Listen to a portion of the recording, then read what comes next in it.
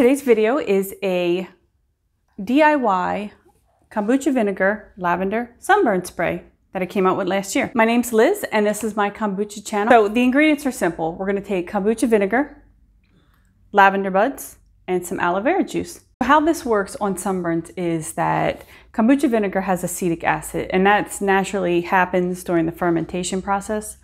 So it's going to be in kombucha anyway, but when you have kombucha vinegar, there's more of the acetic acid. And that's what helps with this sting when you have a sunburn. Then we have lavender. So lavender has a lot of soothing properties, right? It smells good. It's antibacterial, antifungal, and anti-inflammatory. So that's going to help with the redness and the burning of the sunburn. Then we have aloe vera juice. If you've ever had a burn, like burned yourself at the stove and put aloe vera on it, it works so good.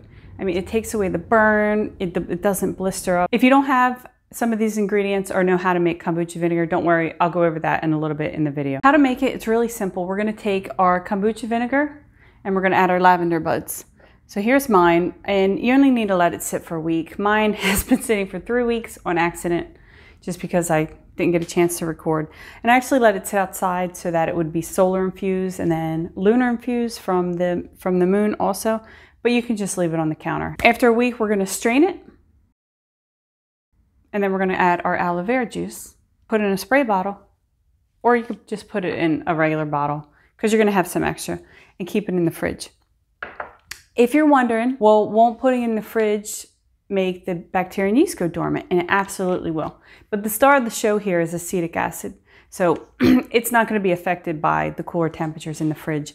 And it actually feels really good spraying this when it's cold onto your skin, when your skin is burning. If you don't have kombucha vinegar, how you make it is really simple. You just let your brew ferment until it becomes vinegar. So I actually just ran out of kombucha vinegar. I started this one about 2 days ago. And this morning in my meditation, the thought came to me, well, gosh, that's a lot of kombucha vinegar. I don't think I need that much, and I don't. So what I'm gonna do is in 12 days, actually 10, I'm gonna strain out half of it. So I'll probably bottle two of these 16-ounce bottles, flavor it, drink that later. And then the rest, I'll just put the SCOBY back in there and let it sit for another 15, 20 days.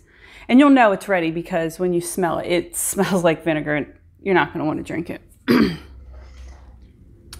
then you just save that and it'll last indefinitely. Just put it in your cabinet and you have it if you ever need it for other things, like sunburn spray. If you don't have kombucha vinegar and you don't feel like waiting because you want to make this, you can use regular vinegar, white or apple cider. White vinegar is going to be a little less offensive, actually a lot less offensive to your nose. Apple cider vinegar is so strong. You could also use lavender essential oil if you don't have lavender buds. And if you don't have aloe vera juice, you can just use an aloe vera plant and scoop out the inside, the gel in the aloe vera plant. And then there are some different herbs that you can use. So I just wanted to keep this simple. That's why I just used the lavender.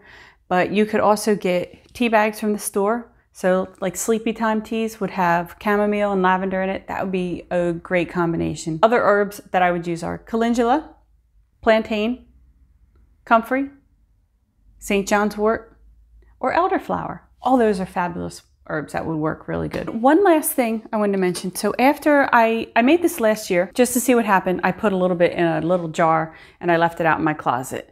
And a SCOBY formed. No mold, so you're all good there. If you found this video helpful in any way, please hit that like button. Finally, to use the spray, just spray it on an area that got too much sun. You can rub it in or just let it air dry. Thanks for watching and have a great summer.